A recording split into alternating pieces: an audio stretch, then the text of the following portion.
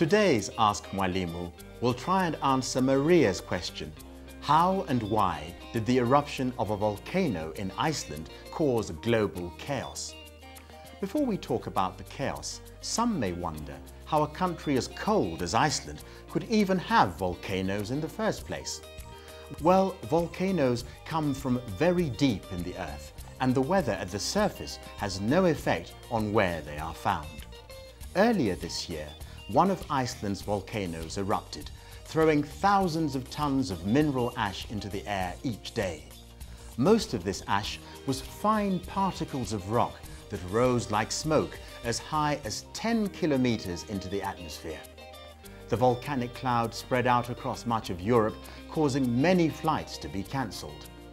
Unlike normal clouds, volcanic ash clouds are dangerous to aircraft since the fine particles can cause engine failure.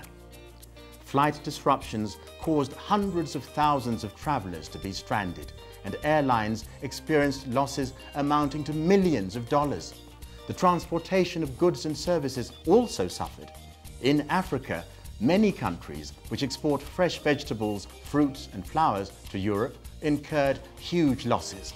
Eventually, test flights allowed aviation authorities to identify safe levels of ash concentration in the atmosphere, and flights were allowed to resume towards the end of April.